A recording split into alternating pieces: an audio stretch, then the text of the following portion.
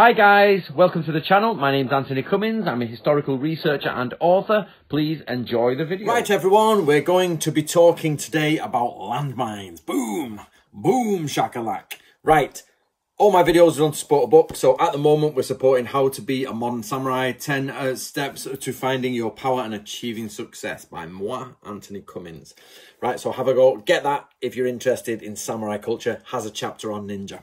Okie dokie, the landmine. Where do we get primary evidence for the ninja landmine? Okay, here we go. We get it from the Gunpei Joshu. So it's this book, which is The Secret Traditions of the Shinobi.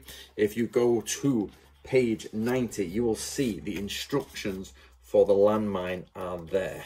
Okay, this is the instructions, and I'll talk to you about this a bit more in a minute. But that's 1612 to 1619, depending on how you date it. Goes through various versions.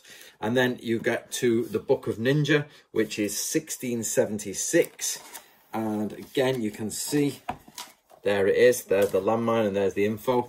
And that's on page 400 and 401. Okay, now we know for a fact that this later document took the information from that earlier document. So there they are. That's where the documentation comes from. Now, however, there is an issue because one has copied the other. They've copied the difficulties. The first one, the Gunpei Joshu, is quite abstract is the wrong word, but it's not wholly clear on what should happen. And I personally think the illustration is inverted. They've during the printing side of it, they've inverted it, but that's just a theory. Basically, I would love to get a handwritten copy of the original Gunpei Joshu or original transcription and look at the position of the landmine, because we do know that later it was made into a woodblock print, and there may have been an issue with a woodblock print. Like whoever's copied it out has copied it inverted, because by the time it's printed, the original author is dead. So they may have just like misunderstood it or put it in the wrong way or done something. We just don't know.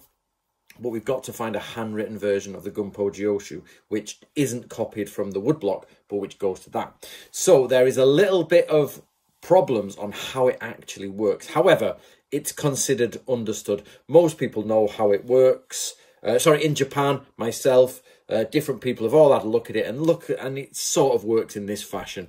So Andrew Throburn, who is my right hand guy at Natura Ryu, he's give it a go. He hasn't filled it with gunpowder or anything. He's just built it, a mock of it to see. And what we have here, I'm going to show you some images across the screen as I'm yatting away. But yatting being a northern word for chatting. I've never thought of it like that before. You're having a yat. So, oh yeah, having a chat, having a yat, there you go. So, as I am yatting away, you'll see these images. Now, basically, it'll consist of a very thin wooden box. You will fill that with gunpowder and also bits of crap like nails, stones. It's probably bigger than this, I'm not sure. I'm not sure if Andrew's done it to the exact dimensions. But on top, and the top has got to be really lightweight wood, like you could easily crack it.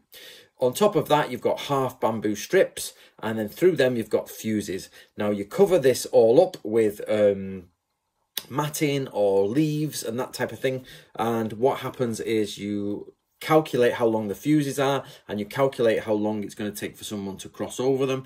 And then what you do is you light the fuse and hide or run away. And it's not a very fast fuse. It's just, it will slow burn. And it's slowly burning inside of these half bamboo sections, and then when somebody stands on it through the leaves and through the netting, they will crush the bamboo top and crush the lid and empty the embers into the gunpowder, which will blow up and send hot rocks up to their testicles and rip all the insides of their legs off and all that. So it might not kill someone, but it's not going to be a fun time for them, and there'll be lots of bleeding and possibly infection and maybe death. Who knows? So it stops people wanting to walk forward. It's like a stopping agent.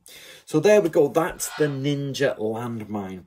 So what do you think, guys? Have a read of the text. Do you see it any different ways? There are multiple ways. I cross-referenced this with other landmines in other documents, and it's just an idea of how Japanese landmines would work, but there are different theories on them, but that is pretty much the prominent theory at the moment. Right, don't forget, if you want to support me, guys, please do. It's How to Be a Modern Samurai. Comes out in August. That's August 2020. So if you're watching this video after August 2020, the book is out. But do pre-order a copy now. If not, it's out. Order it. There we go. And it's also on Audible, guys. You can actually get this on Audible, which again, August 2020. If you're over that, it's already out. So enjoy.